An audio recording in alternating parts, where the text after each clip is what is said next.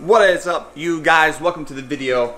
I got something special. I got a little pro tip for you. If you're doing any kind of painting for your house, for your gym, whatever, what you do, oh my God, is you saran wrap your paint in your rollers and you put it in your fridge. This is the new paint at the gym. It's a little maroon. We'll check it out in a second, but I have the rollers in here, and basically the coolness of the refrigerator keeps the rollers from drying out, so you don't have to rinse them, paint thinner, all that whole step, or even buy new rollers. So put it in the fridge, keeps it cool, saves money. So we're going to the gym. I'm gonna show you the progress of the paint. We're like 99.9% done. We just have to finish that one color on that wall, a second coat. We got new lights. It's looking awesome in there. And then once we finish that, we can start rolling rubber. So let's get this video started, going to the gym.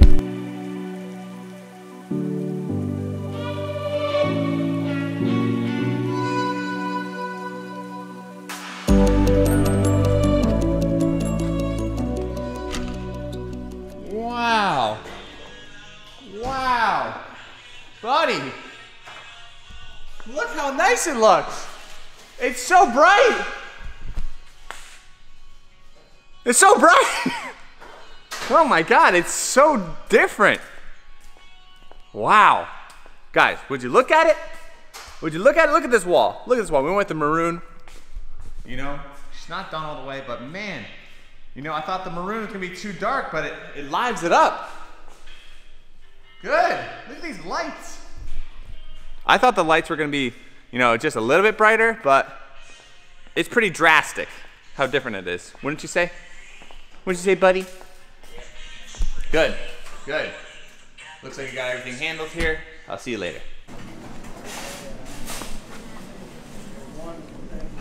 Want a match? God.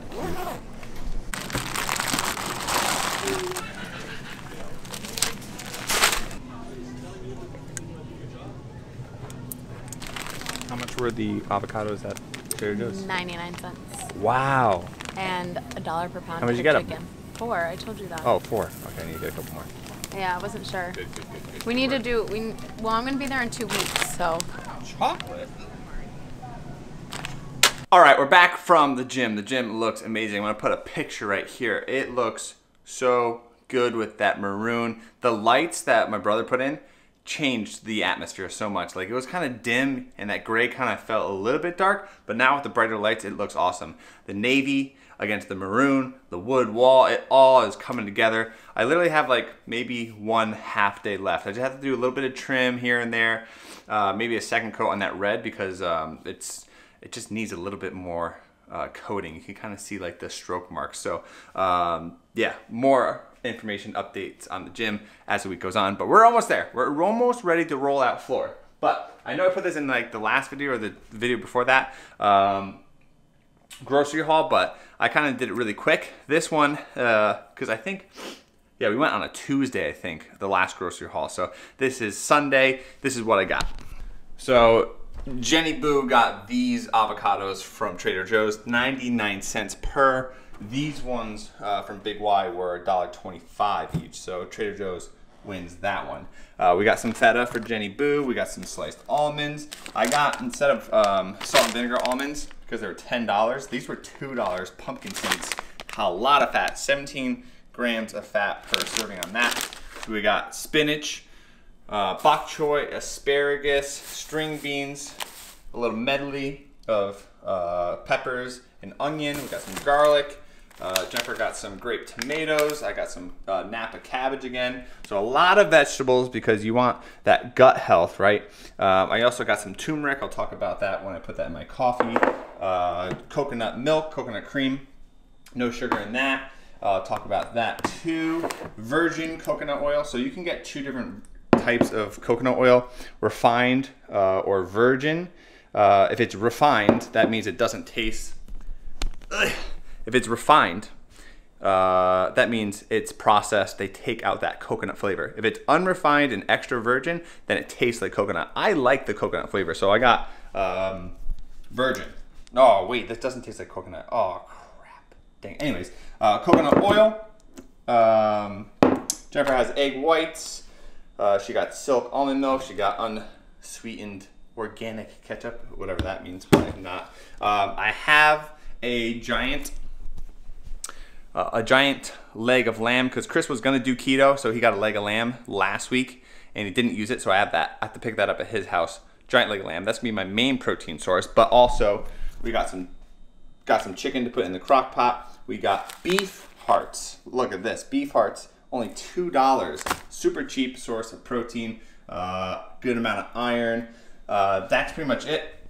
Also got 18 egg whites. So I'll tell you about the pistachios. So I got my my pumpkin seeds, and then I got 10 little snacks of pistachios already peeled, so no shell. Each of these packets have 10 grams of fat. So nice, simple, and easy. It was actually cheaper than buying the full bag. So that's my grocery haul for the week. Different sources of protein, different sources of fat. I'll talk about that on the full day of eating. And as I dive further into this ketosis journey, I'm going to do more research and catch up because I haven't done it consistently in 5 years. So more research is out there. I'm gonna give you some more science-based stuff, but we did do a carb night. I'm gonna talk about this in a second. We did do a carb night. I want to give you my thoughts on it and my plan moving forward for the next 6 to 12 weeks. We're going to Jenny Boo's house, her home, well, her home, her parents' house, father-in-law's birthday, her dad's birthday. How old is he? Actually, it's Norm's birthday today. How old is he? No, it's Norm's birthday today. He would have been 91, but Dad's birthday was on Wednesday, and he's 56. Oh, getting up there, really getting up there. But let me talk about the carb night because Andrew, I put him on carb night, right? This is why I'm doing the keto. So for the first week, I did the carb night with him. Now the goal for anybody new, carb night is basically every 7 days, 8 days, 10 days, you're on keto, right? You refill your glycogen stores with having a carb night, basically eating like 600 to 500 grams of carbs. Like you want to go heavy carbs, lighter on the protein, lighter on the fat, and enjoy some carbohydrates. Refill your glycogen stores. It boosts your insulin, releases hormones, etc., etc. If you want to read the book, read the book. But now I've done that since I was 275 all the way down to 200. That's how I lost all my weight. Gonna do a full story time on that because I haven't done that in a while. But I did it last night. And I reminded you how fat you were, did I? Check my Instagram on that one. So yeah, what was I gonna say? You blew my mind. You were gonna do a story. Do a story time. Anyways, did the carb night last night. Feel like absolute garbage today. Like my workout wasn't good. I was definitely could get like a better pump because I have more glycogen in my muscles. But actually, I'm gonna talk about this further. But they did a study. It's all backed by research that if you're on keto, they took 2 test subjects, keto and high carb diet, and they did a bunch of long-term exercise, and they found that pre and during and after that people that were on keto had the same amount of glycogen in their muscle as the people that were on the high carb diet. So more on that later, but I felt awful. I didn't feel good. So I think carb night is a good way to get people into keto without going full keto and like restricting themselves a lot. But I'm going to eliminate the refeeds. So no more refeeds starting today. What is the date today? 24th. The 24th. The Sunday, the 24th. No more refeeds. I'm going to try to go at least 6 weeks without any refeeds. If for some reason like I'm dying and like my health is like in jeopardy, or like I feel like I'm gonna murder somebody, then I will have a refeed. But I honestly didn't feel like I wanted or needed that carb night at all. So didn't go crazy. I had about 500 grams of carbs, but I just don't feel good today. So back on ketosis, and that's that. So more information on the full story, comment down below if you want that story time for Wednesday's video of how I went from 275 down to 200 using carb night and ketosis. So going to get the lamb from Chris's, and then we're going to get a little bit of birthday dinner.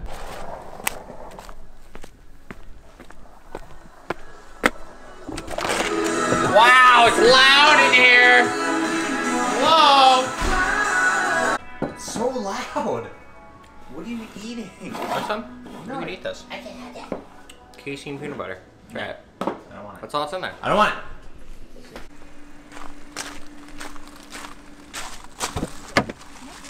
My frozen lamb. No, put it on the ground. Because that spills on my... It's like a rock concert in there. I think it's blasting music and meal prepping. Really? Yeah, I just saw it. I don't know about you guys, but this is the new look. New year, new me. Look at this thing. This is like Jerry curl to the freaking tent. You know what I'm saying? Get in there. Doggy? Oh, he's outside. Uncle, say hi to you. Say hi, Uncle. I don't have my mustache this time. I don't have my mustache. Throw kissy, kissy. That's nice. What do you gotta say? Oh. Say. Oh yeah? Say hello. Say hi. Wave. Say wave. Say hi. No, no, no. No, no. Nice. No, no, no. Good morning, you guys. It's currently 7:30. I'm going to retest 19.1. I don't want to retest.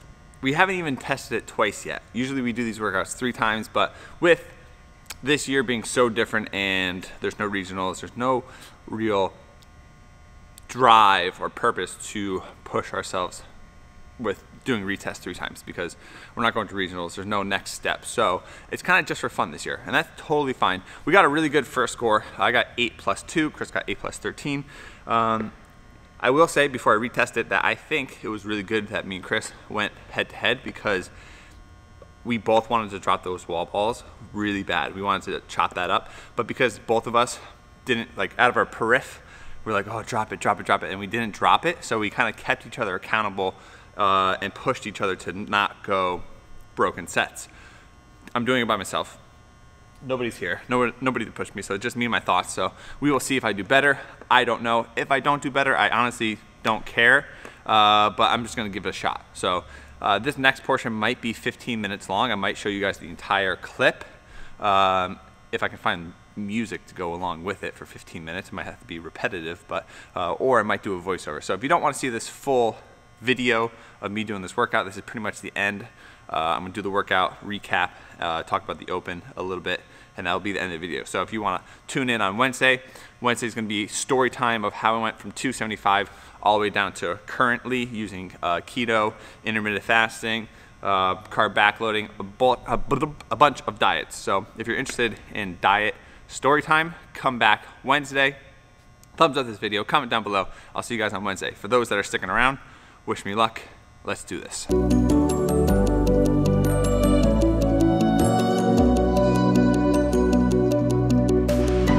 If you let me walk away, maybe then we'd lose it all. No.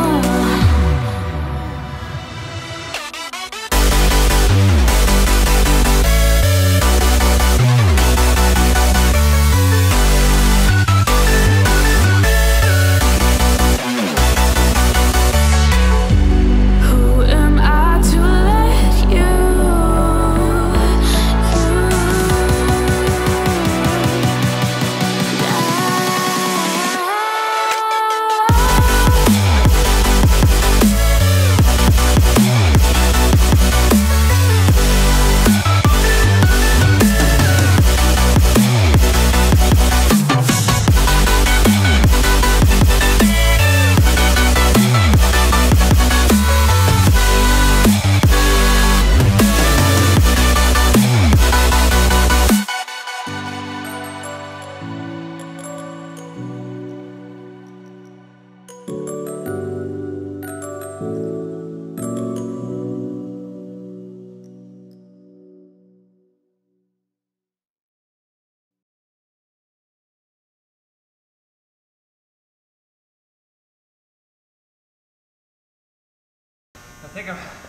I think I'm in frame. Okay, better. 8+19. Old score, 8+2. I didn't push myself that hard. Transitions were faster. Getting off the rower onto the wall ball, the rower faster. I only rode 1100 to 1250 the whole time. Strokes were like 27, not that crazy. And I felt controlled until that last set of wall balls. I kind of went faster. I should have did those wall balls that fast every time. Really using the rebound in my legs to do the wall balls. That would have saved me a lot of time. And it was easier. The slower paced out wall balls kind of put more tension on your body. I definitely think I could get 9 rounds. If Chris was here or people were cheering, I would have pushed the pace a little bit. I was being really conservative. Not nearly as blown up from the first attempt. First attempt, a lot of anticipation, anxiety, pressure, so not bad. Pretty happy with that score. 2 times and I'm done. 8 plus 19. Great work for everyone that did it. On to 19.2. I'll see you guys on Wednesday for my story. Maybe then